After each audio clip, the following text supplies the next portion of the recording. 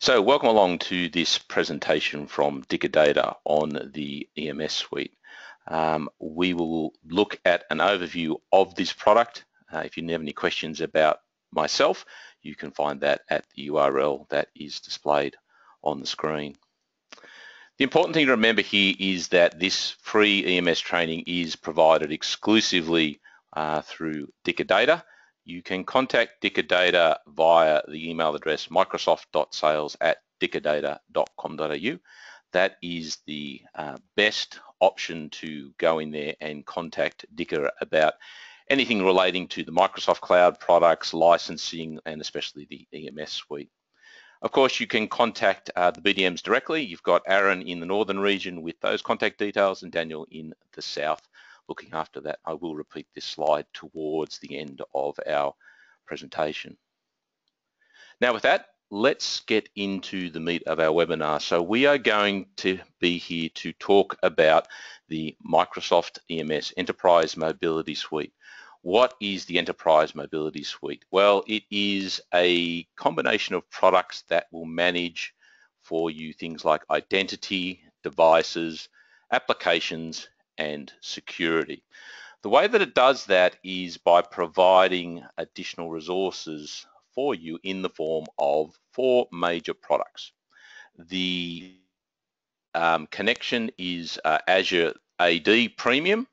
You also get Microsoft Intune, you get Azure Rights Management, and you get advanced threat analytics to cover off the security. So the important thing to remember, if you take nothing away from this webinar, is the fact that EMS is a suite of existing Microsoft products which potentially you could buy on your own, but are bundled together into the package, and they include Azure AD Premium, Microsoft Intune, Azure Rights Management, and Advanced Threat Analytics.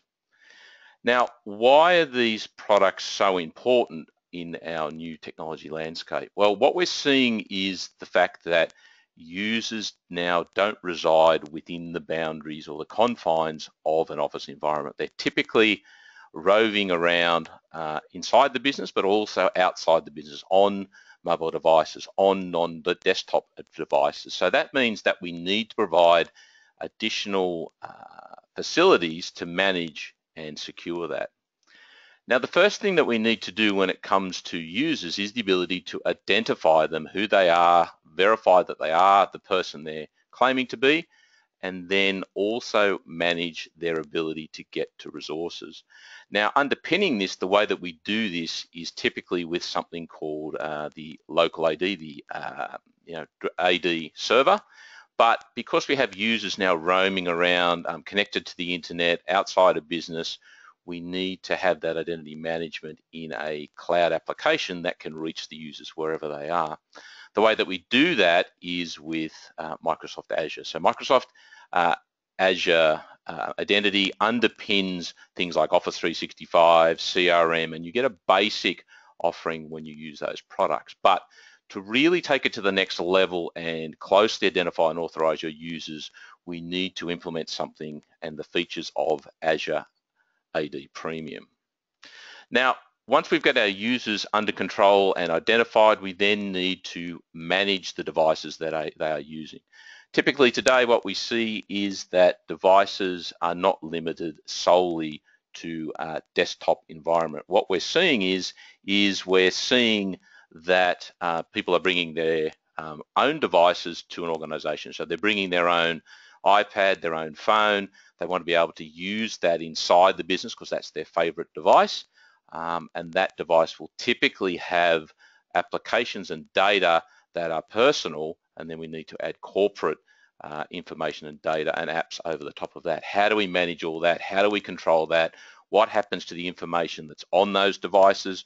What happens if those devices are lost or compromised? So the product that we provide that with from Microsoft is Intune. So Intune gives us the ability to apply device policies to control the devices. Now, not only that, Intune gives us the ability to apply policies to the applications that reside on the devices. So OneDrive, for example, has a consumer version, and it also has a commercial version in OneDrive for Business. that is accessed now through a single app on a device. So how do you control the ability for users to be able to get to their personal information but control what's sent through their corporate information? Again, using a tool like Microsoft Intune, we can apply policies and control not only on the device, but we can also apply that on the applications and the data that is actually resides on those devices. Now, the third option here is that we have the ability to now control our data. Typically, data has resided in a file share on a server which has been locked down and permissioned and restricted by IT corporate policy. Unfortunately, users are sending documents outside the organization via attachments. They're sharing them on FileShare, Dropbox, copying them on a USB and sending them off to people. So this means that the permissions generally don't travel with the document. So if someone sends an attachment of a confidential document accidentally to somebody in a distribution list, well, there's nothing to protect that document.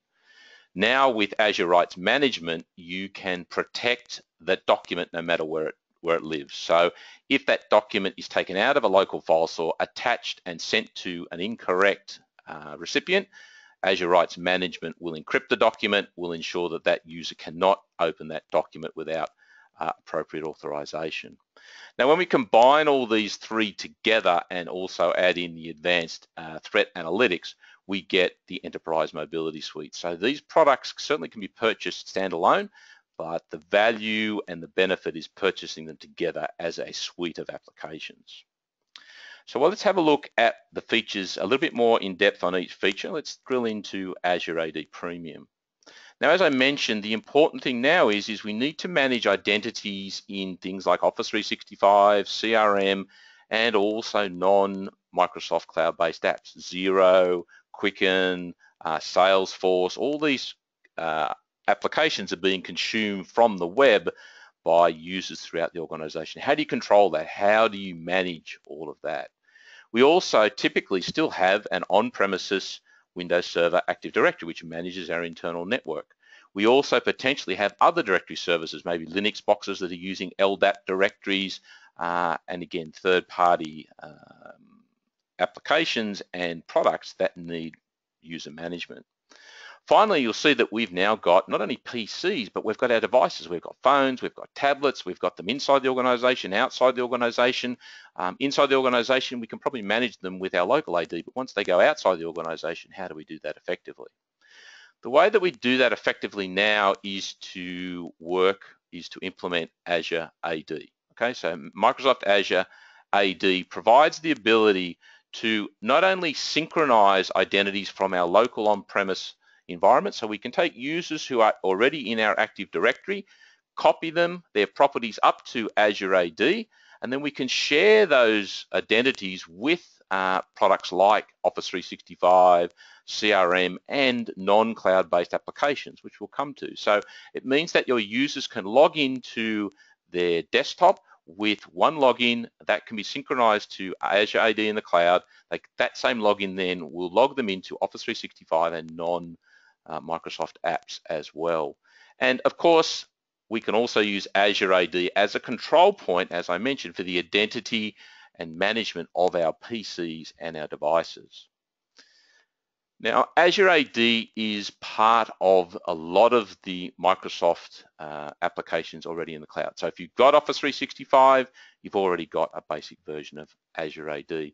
That comes with a number of benefits, as you can see on the extreme right. So you can do a lot of the things that Azure provides with the Office 365 environment for free, but you'll notice some key differences here, especially down the bottom, which is where the Azure AD Premium features come in and provide benefit.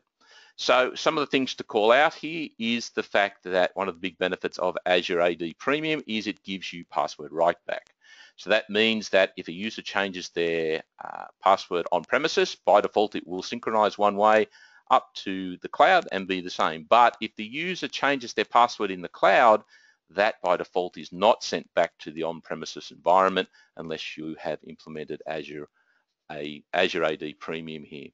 You'll also see that you get additional power around multi-factor authentication. You get what's called Cloud App Discovery, which we'll go into.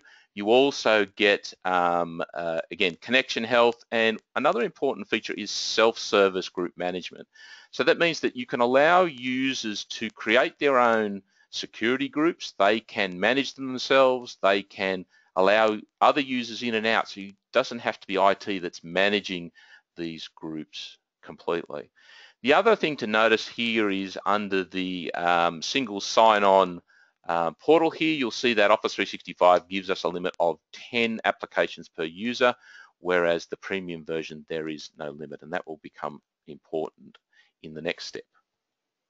So what you may not be aware of is that users can log into an Office 365 portal to get access to the Office 365 services, but they can also log into the Azure AD portal directly as well, which is part of Office 365. So they can log into that, and you can, as a reseller, can configure that so that when they go into this single sign-on portal, you'll see that they not only get access to the Office 365 applications.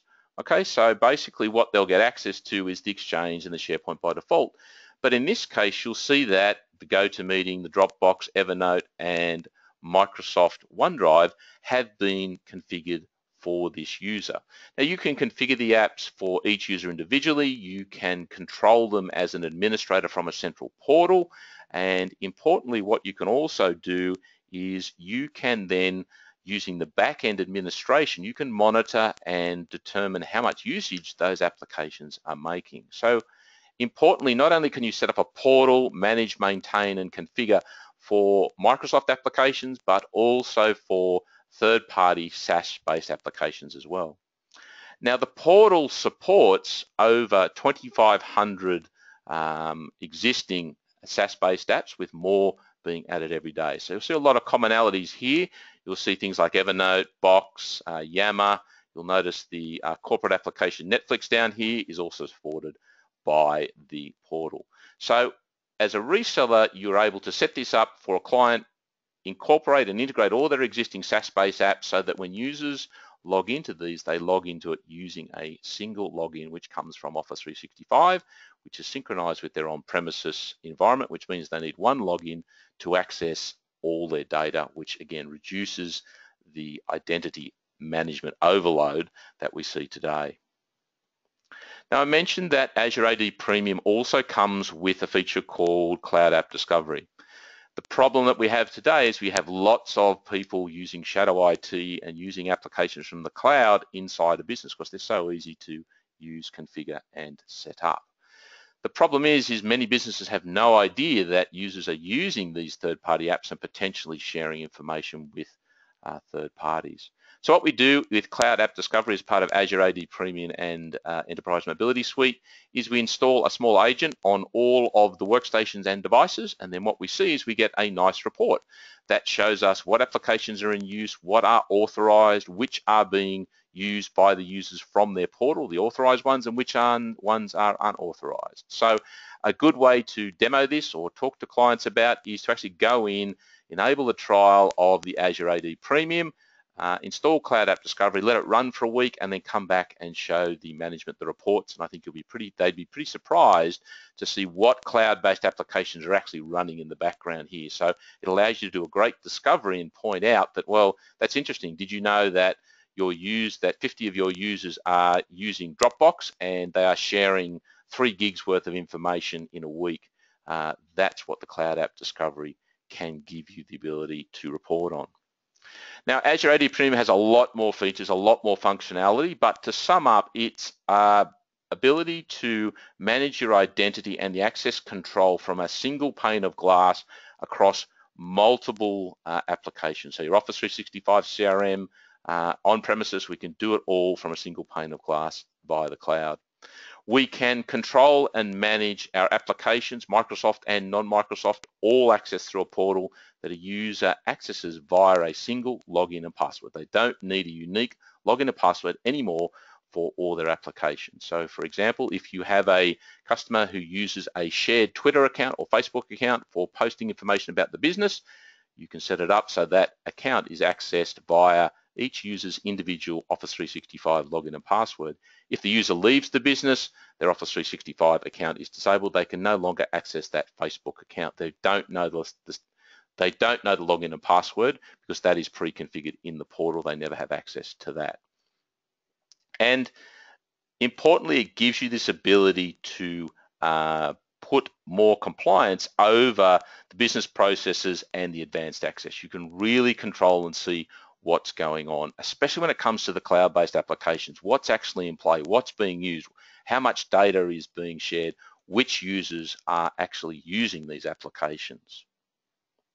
Another advantage of Azure AD Premium is the enhanced multi-factor authentication. So on the left-hand side, you'll see the features that are built into the standard multi-factor authentication for Office 365.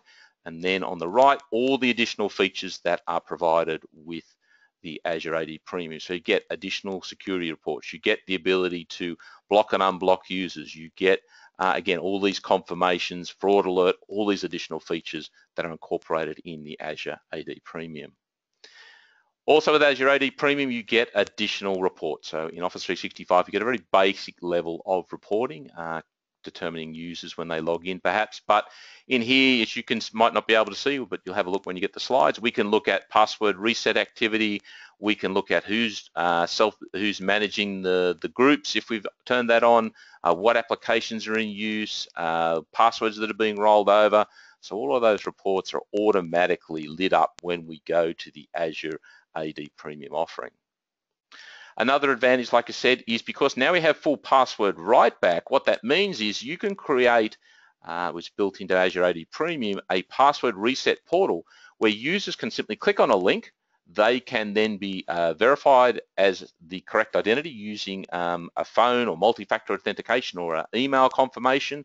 They can then go in and reset their own password. So we've got a slide a bit further down, but I think a vast majority of support calls to a service desk are about password resets. If you can eliminate that, or you can reduce that, which you can certainly do with the password reset portal that's built into Azure AD Premium, then that's going to save you a lot of time and effort that can be better spent when it comes to managing and developing a user's IT infrastructure. Don't forget also in all of this, one of the big changes that we're seeing in the environment of late is the ability to directly connect Windows 10 devices to Azure AD. Okay, so we can do effectively a domain join of our Windows 10 devices to Microsoft Azure.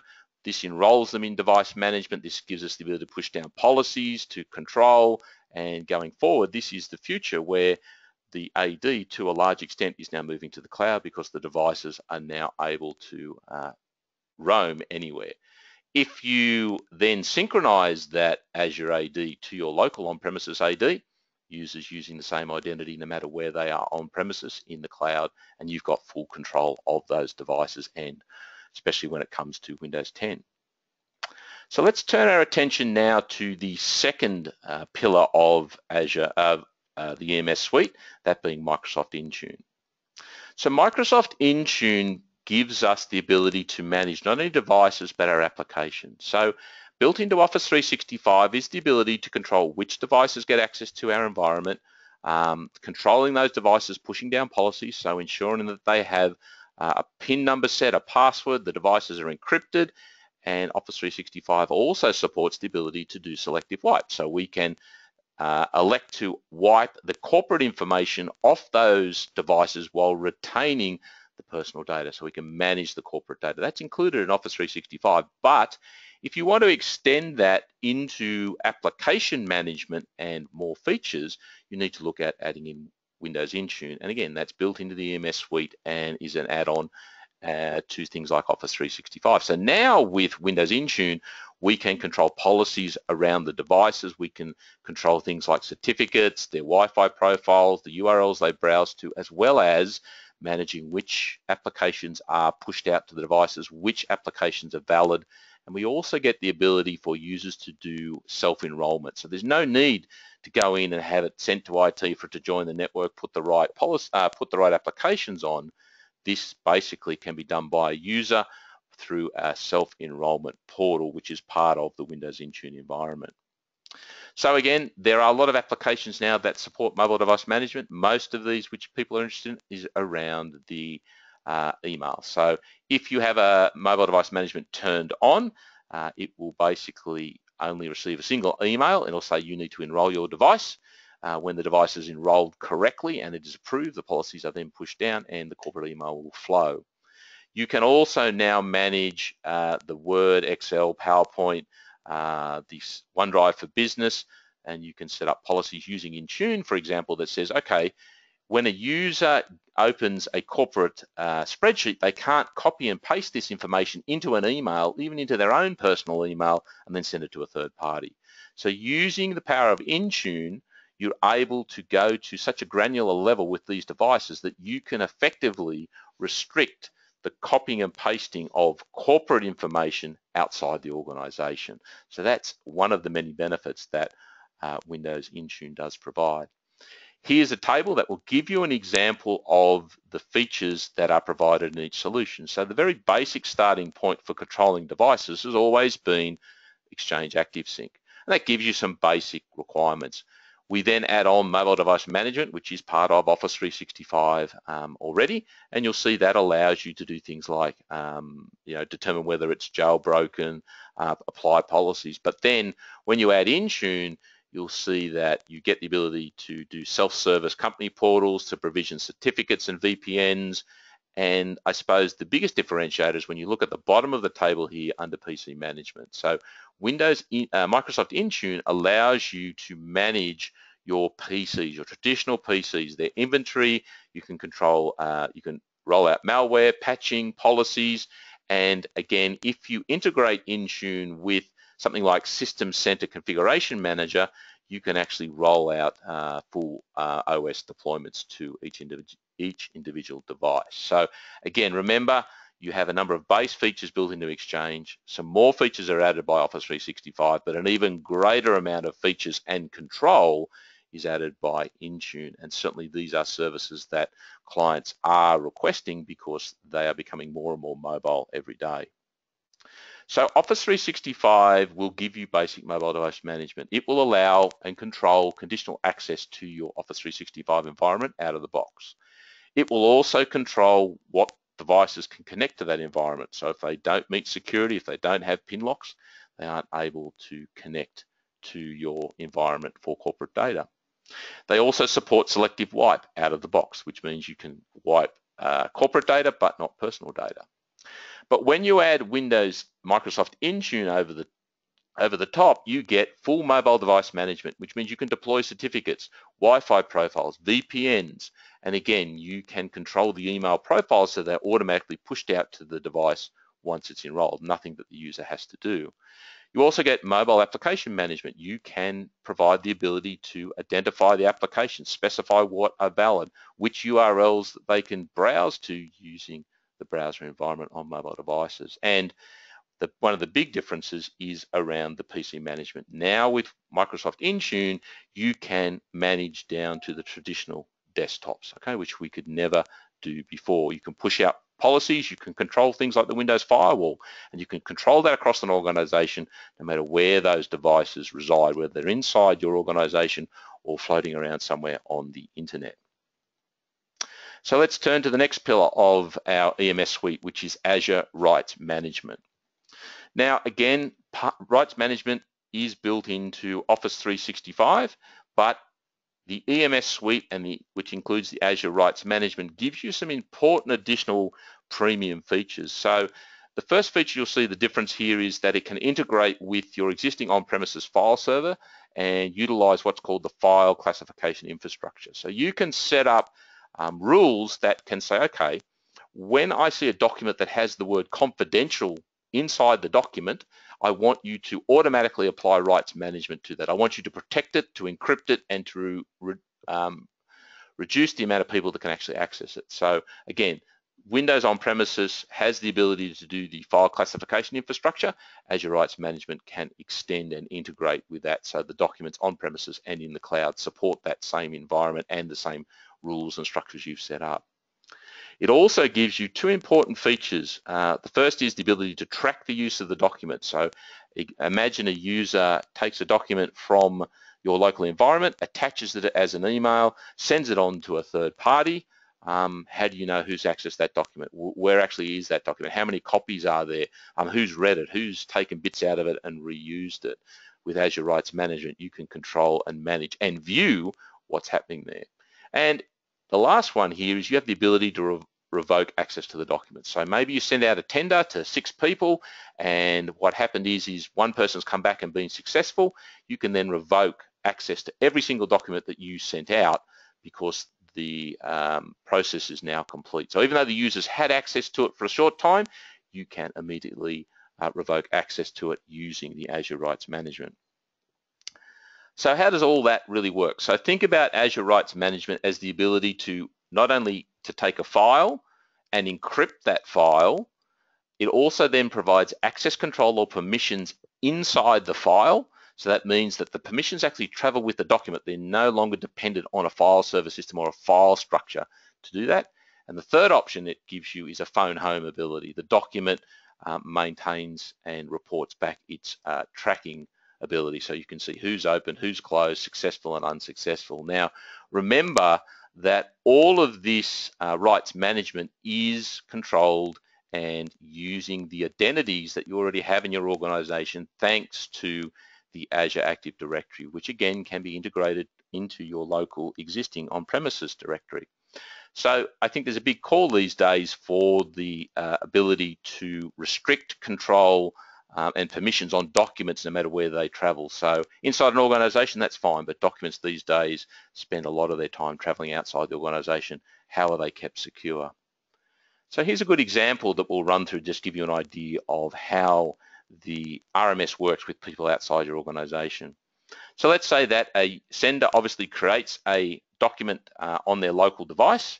Then what they're going to do is they're going to determine which person I'm going to send this to, who has the rights to open it, how long that document can be viewed, whether it expires, whether the creator will receive email notifications when that document is accessed, and what permissions they have on that document. So even if I send them a document, I can control whether they can open it, view it, print it, all those sort of things. So once I've done that with encapsulated in Azure Rights Management, which is pretty straightforward, there's lots of plugins already into things like Outlook, I then send that document. It's then managed by Azure Rights Management, no matter where it is. It's sent to the first user who's the legitimate user. They log in using RMS credentials and it's verified. They can open the document and the sender gets a report verifying that all is good and the user has seen that. Now let's say that user then forwards that email attachment onto a third party. That third party who is not authorized for that document then tries to access that document and is denied, which is great. But the added advantage here is that denial is reported back to the sender, so the sender knows that an attempt was made to try and open that document. Now all of that is reported in the Azure RMS portal. So here's an example of a single file here. So at the top here, basically we have the name of the file and it's being tracked. You'll see that we have when it was revoked, when it was shared, and information about when it expires. And our first column here indicates how many views have taken place and how many users have opened that, and there are all their details. We also see here that there have been 9 denied requests. So the file has been attempted to be opened 9 times and has been denied because they didn't have the appropriate rights. And then we have the activity here. So we can actually see the times and the dates that all this activity transpired for this individual file. Even better than that, the portal also gives us the ability to geolocate where these actions were taking place. So we can see here the users that have viewed the documents. We've all be able to see who have been unsuccessful and who have been successful. So again, it can give you that ability to track the information right down to a location anywhere on the globe just about. The final pillar of the EMS suite is a little different from the other two. It's an on-premises solution that helps you provide better security around your organization. Now, that product is called Advanced Threat Analytics and it has a number of key features. One of the big features is it supports mobiles out of the box. So it will support the mobile devices that you have connecting to your environment. It integrates with the existing event management system. So things like event logs, it will then able to access that and read through that. So again, event logs have a lot of useful information, and generally you never need to look at them, but in there will probably be the one warning or the one flag that is the thing you need to see if there has been an attack. Again, advanced threat analytics can start pulling that information out for you. And again, it's a pretty seamless deployment, and again, it's not going to be intrusive onto anything that you already have in place. So the way that it works is you basically install the software, and what it does is it then monitors the identity traffic that's happening with your AD. So most of the vulnerabilities occur when there's an escalation of privileges. So somebody's privileges, login and password get stolen and then used for the wrong thing or used in an inappropriate way. So you'll see here what it does is that it remains invisible to the attacker. It looks at all the AD traffic, so all the identity traffic flowing backwards and forwards, and also collects all the event logs from your Active Directory, so title, group memberships, and whatnot. Now, it will then start learning, and this is where the power of advanced threat analytics comes in. It uses machine learning from the cloud to be able to analyze behavior patterns. So when you think about it, most people have a very consistent pattern. They come in at the same time, they open their emails, they then maybe go to a directory they were working yesterday, they work on a file they were working on the day before. They're generally doing very similar things. So this analysis will run in the background and will look for behavior patterns and build a knowledge base of how your organization and how your users work. Now, when it sees something that raises a flag here, something different, then it's going to flag that using the advanced threat analytics for you. It's going to say, that's interesting. We have a user here who's logged into their desktop, but their mobile phone is also trying to log in with an incorrect password, but it's doing it from a taxi in another state. We think that's a problem. So it's providing this machine intelligence to make these decisions without someone having to sit there and monitor that for you. And the way that it presents it for you is in a nice console, very much like the social network feed. So on the right-hand side, you'll see examples of the feeds that appear in the console. So you'll see that there's the top one here is a green indicating it's all good. Then the bottom one here, we've got a suspicious activity. So it looks as though they've logged in, this user has logged into their desktop, and there's been 7 unsuccessful attempts to log into a mobile device. So it's going to flag that as an item that does need review. So remember that what Advanced Threat Analytics is doing on your network is looking for things like weak protocols, known protocol vulnerabilities. So it's looking, using its database, its cloud learning, it will look for ways that attackers use the vulnerabilities in the software to exploit escalation of privileges.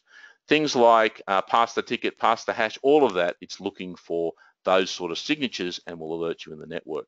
But importantly, it's looking for abnormal behavior. So imagine if the NSA had something like this, it could have detected that all of a sudden someone called Edward Snowden is suddenly downloading and copying huge amounts of data when normally he never did that day to day. So again, it's looking for these patterns when things fall outside a pattern. And the way to think about this is if you've ever had the dreaded call from the bank that says, have you been using your credit card in a country where you're not? They're using similar technology, machine learning, to look at the transactions you have in your credit card and flag any results which may result in fraud. So again, in essence, think of the Microsoft Advanced Threat Analytics as very much the same sort of technology here. So that covers all the products we have in the Enterprise Mobility Suite. So let me just dive in quickly and look at some partner benefits for you quickly. So again, one of the things I noted here that was important was that studies show that over 40% of help desk calls are generated by users forgetting their passwords. Okay, so you would have to have a technician attend to it. You'd have to potentially have a delay while they get to the ticket, reset the password. The solution here, thanks to EMS, is the ability to create a self-service password reset portal, whether they on premises or whether they connect to Office 365. You can set up a portal they log into, they put in the fact they've lost their or forgotten their password. They're then verified via a phone call or an SMS or an email to verify they are wanting a password reset, and they can manage the whole thing themselves. There's no need for help desk interaction. And finally, you'll get a report in the premium reports that the user has gone through this process.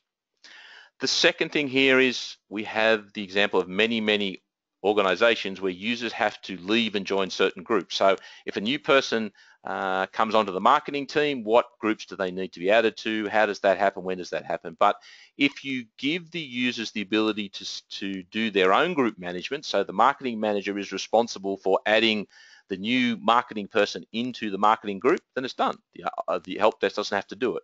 And again, it makes it much easier because it's all managed from a central console, it's all reported, and you're allowing users to do self-management, which again is going to reduce the calls and the overhead for customers to a support help desk.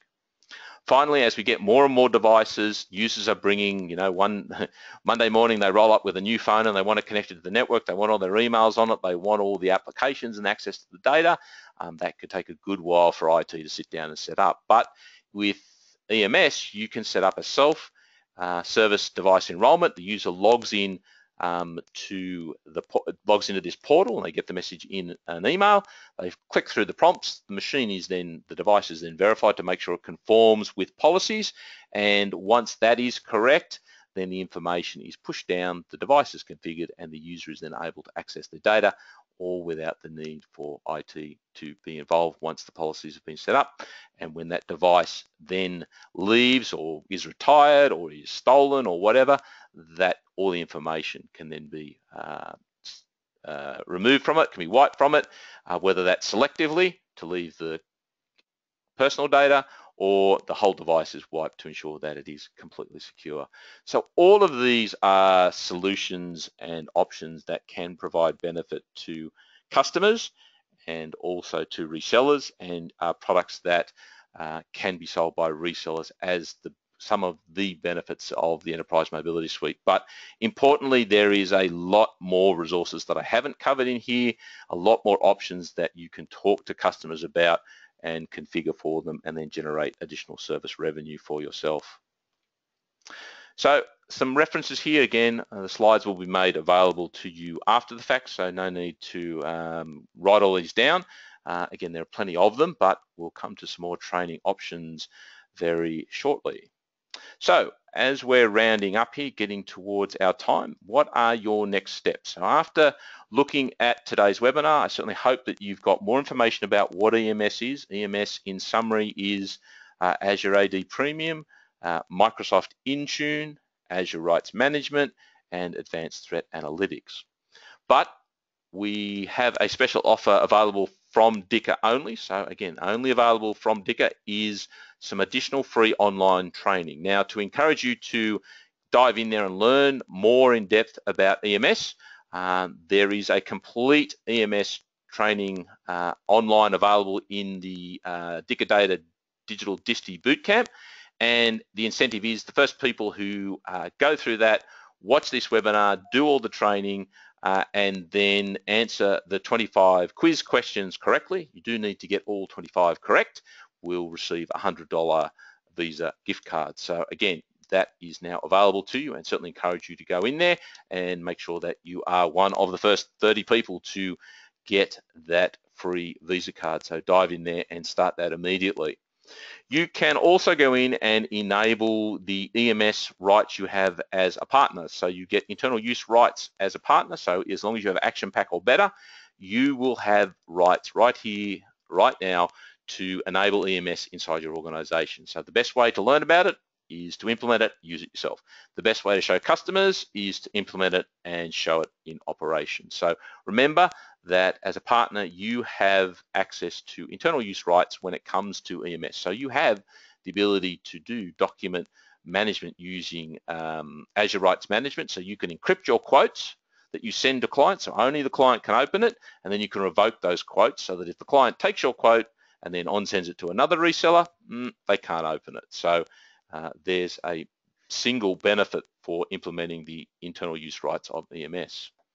And the final thing here is now go in and start speaking to your customers about the benefits that EMS provides. Once you've done the training, once you've started using it yourself, I'm pretty confident you'll start seeing the benefits that would apply to a customer's business. The password write-back portal, the ability to encrypt documents, the ability to control devices, to have them self-enroll, and if you have clients who need that advanced level of security, you can have basically a sentinel using machine learning sitting in the background monitoring who's accessing what and if something untoward is happening. So they are your next 3 steps I would suggest. And as I've mentioned here, this training, this webinar, this Disti Bootcamp portal is available only thanks to Dicker Data. So again, they've made it free and you can reach them for general questions, support and help on anything using microsoft.sales@dickerdata.com.au. Again, hit up Aaron if you're in the northern region and Daniel if you are in the south.